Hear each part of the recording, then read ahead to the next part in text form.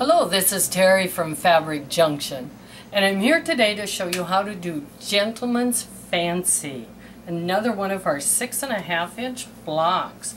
In the quilt, let's see, it is right here, and as always I make two, and the other one I think is towards the bottom, if I remember. But Gentleman's Fancy is kind of a build-up on square in the square. So if you've ever done a square in the square, which is what the center is, and I have started on it, and I'll show you what I did to set my pieces. Of course I did opposite, and now I'm doing the opposite sides again. What I did is I folded, did a little tiny press, did the same. One I fold to the right side, one I fold to the wrong side, so that they will cradle into each other.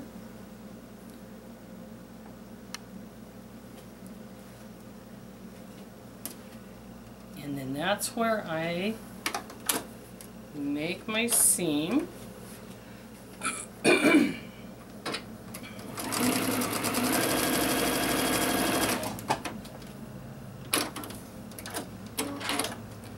Now with it, I've actually created the block called Square in a Square.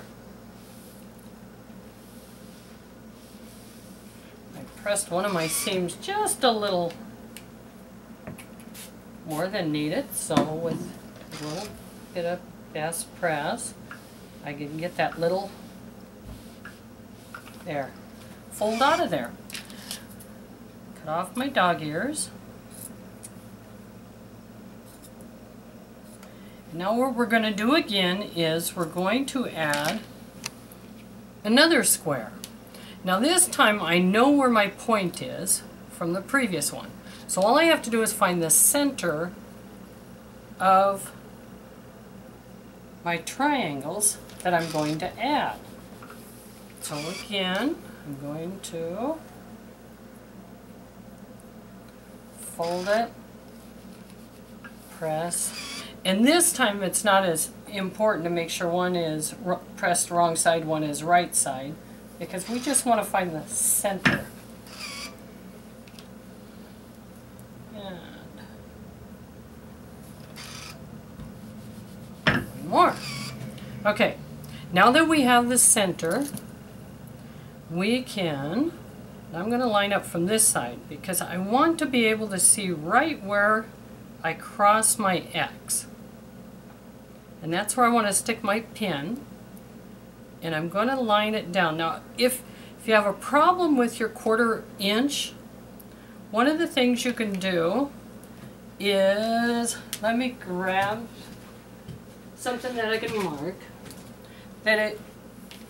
you can mark on that little fold, just put a little mark that's exactly a 1/4 inch, and that'll help you match these up. I've got my fold, and right there they match up. So now I put a pin straight in, get my pin straight up and down. I'm going to take a second pin and pinning. Now what I'm going to do now is, because I'm doing opposites, I will go ahead and pin my other side. As long as I have it here.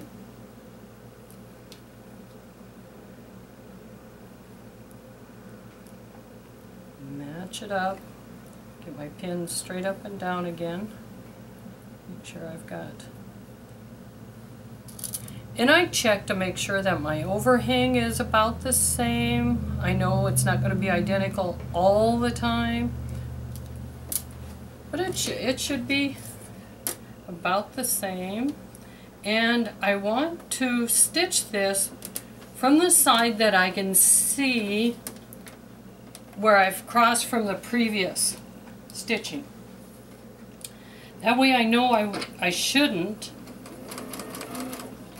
cut that tip off. Right there it is. Keep everything lined up.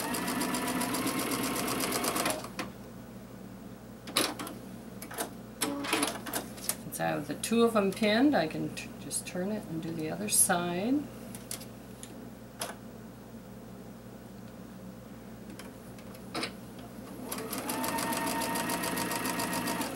My cross, there it is.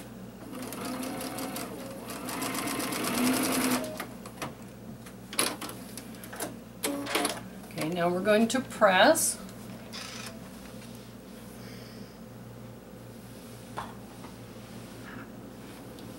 And then you can check to see that you didn't cut your points off.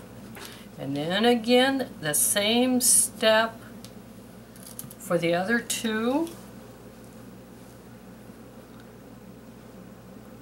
In the X, across to my fold.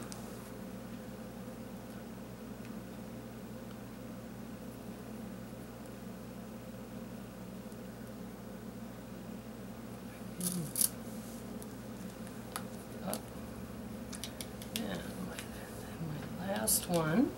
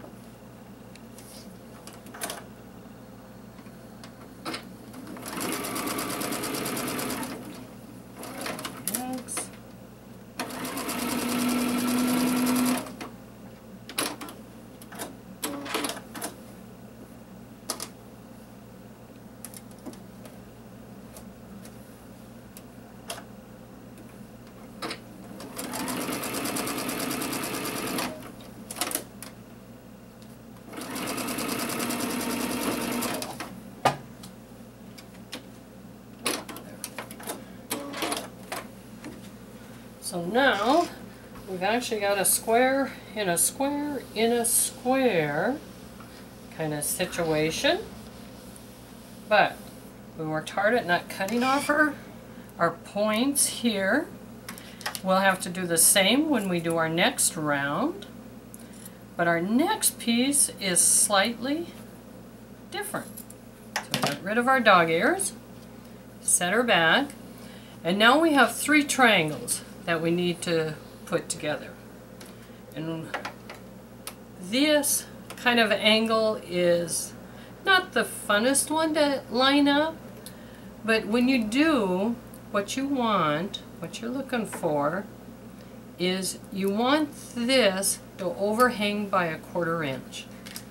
And I'll just grab this little guy because he gives me kind of a 1/4 inch.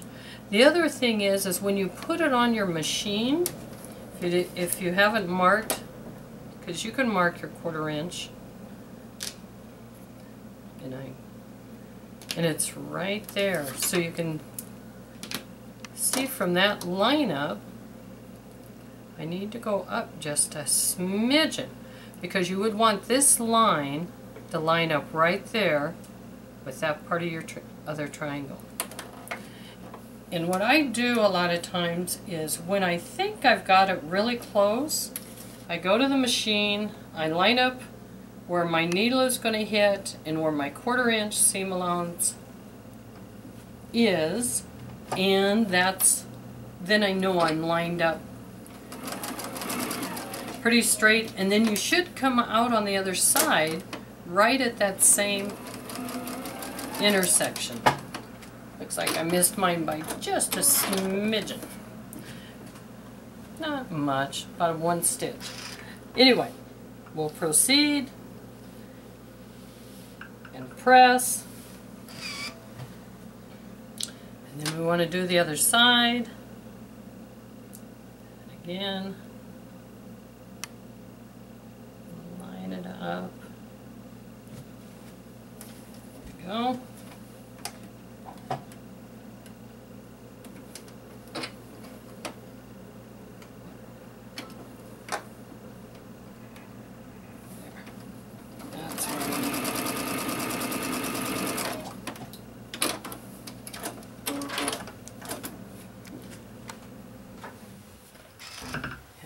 press again. Get rid of that guy. And then we'll set it in our square.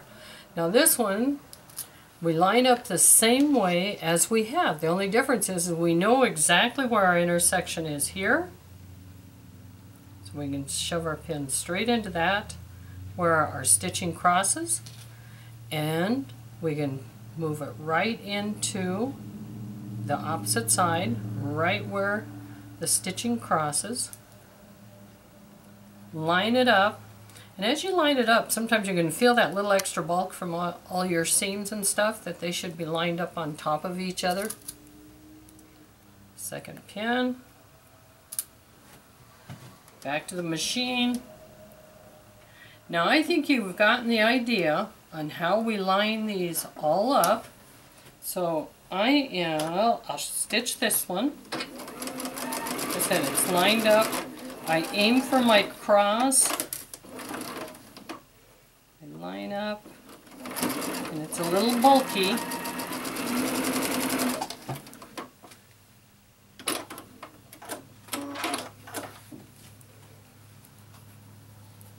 But there it is, and we don't want to have our tips coming off. It looks like I might have got just a smidgen of my one. Oh, almost pressed out. Sometimes after you press it, they come back out. Okay, the idea now then is go ahead and do all 4 to put those on. These are done the same way as you saw me do this one. Find your center, mark it, sew it. And I think that you'll have fun making this and know exactly what you should be doing. Okay, if you're putting it into your quilt, you're done. If you're putting it in your other project, you're done. But if you're making the pot holder, on this one I decided to add cornerstones in my border. So I would sew my left and right. I have my cornerstones on. I'd sew them top and bottom. Then I would get my back. So I have my backing fabric. I have a layer of cotton and a layer of Insulbrite. And then I would put my block on there, do a little stitching, all kind. This is a great time to either learn stitch in the ditch or free motion. Stitch, trim, and bind. Check out the patterns. They're all posted. All of our 6.5 inch block patterns are posted on our blog spot, or blog site I should say, at fabricjunctionjewels.blogspot.com. Check out our website and do stop by and see us if you happen to be in town. Thank you again for watching us here at Fabric Junction.